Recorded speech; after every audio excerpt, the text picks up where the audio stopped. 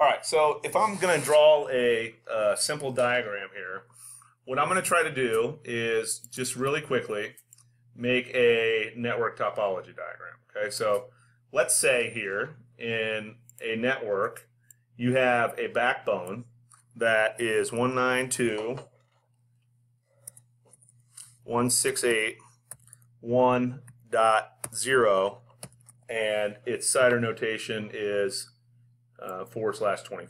So that's going to be our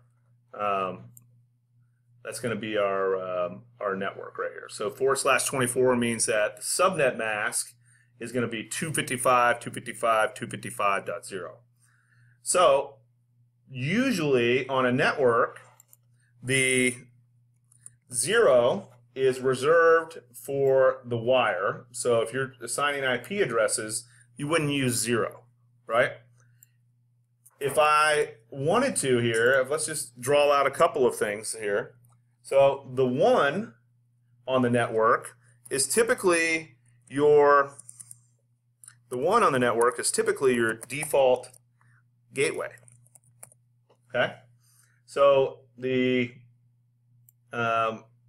in this case 192.168.1.1, that would be my default gateway.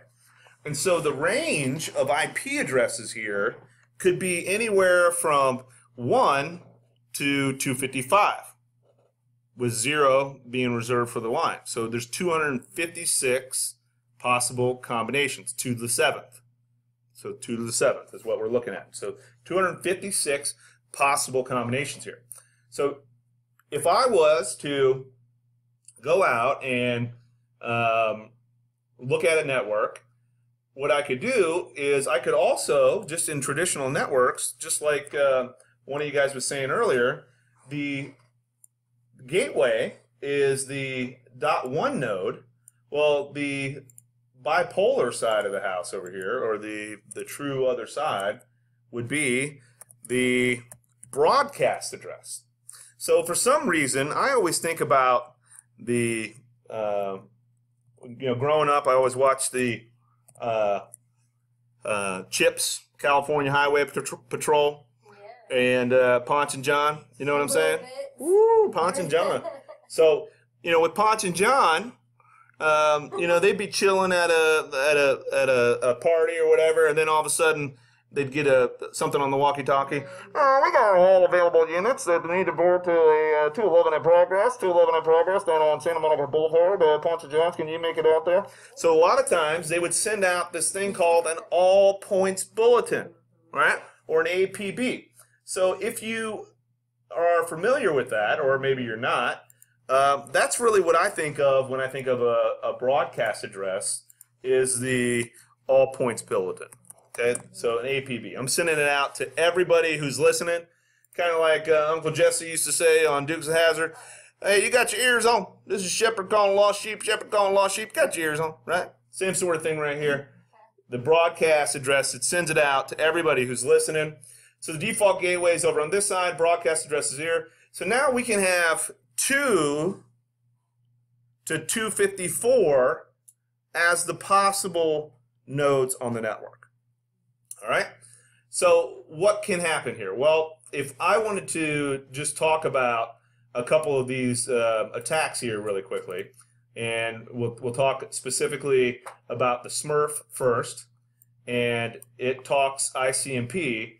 Well, what would that mean? That means that if I wanted to be a bad guy down here, let's say that I plug into the network here, and on the network, I either get an IP address, or I go in and say, you know what, I'm just going to assign my own IP address. I'm going to statically assign my IP address.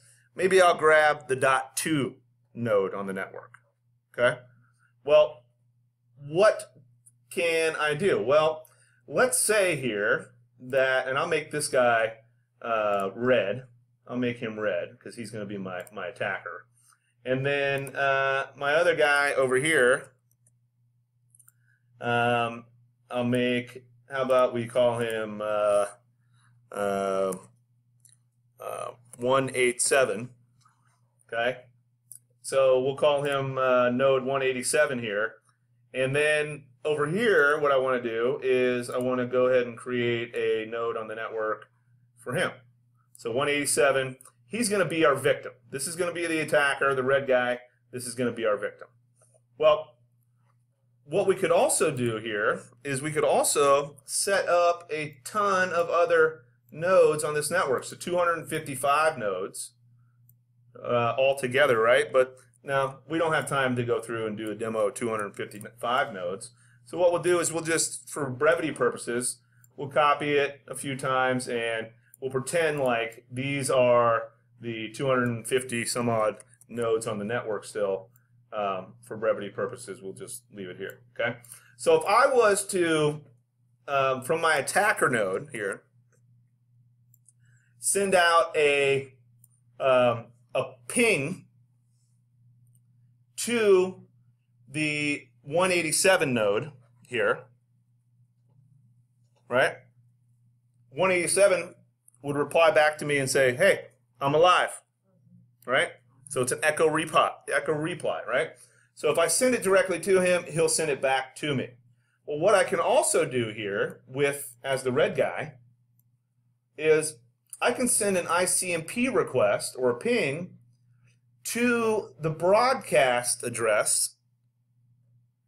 But in this particular case, what I'm going to do is I'm going to spoof the address of the victim. And with the 187 here node, what I'm going to do is I'm going to try to send a ping to the 255, the APB, and pretend like I'm 187 here, which in the Section 187 police code is a murder, by the way, conveniently. What will end up happening here, if I have a spoofed node, I send it to the broadcast address, this broadcast address will amplify it, and where will it send it? So it'll send it over to here, but it says, hey, I need all available units out on this network right now to respond back to me immediately, right? And immediately what this APB does is it sends a ping, this thing amplifies it, and it sends it out to everybody on the network, including 187, and it says, hey, 187 wants you to ping it back. So then immediately 250 nodes send pings over to you, and if it's a distributed denial of service attack, it would happen pretty dang quick right there, right? So with the Smurf attack, in this particular case, the Smurf attack would be the ICMP, and in the other case, you would craft a Fraggle attack, very, very similar, except instead of sending a ping packet, you craft a UDP packet, send it to the broadcast address, and then the broadcast address would then overwhelm the victim as well. Very, very similar. It's just two different packet types between the two. But you will absolutely see those on your exam. Hopefully that makes sense.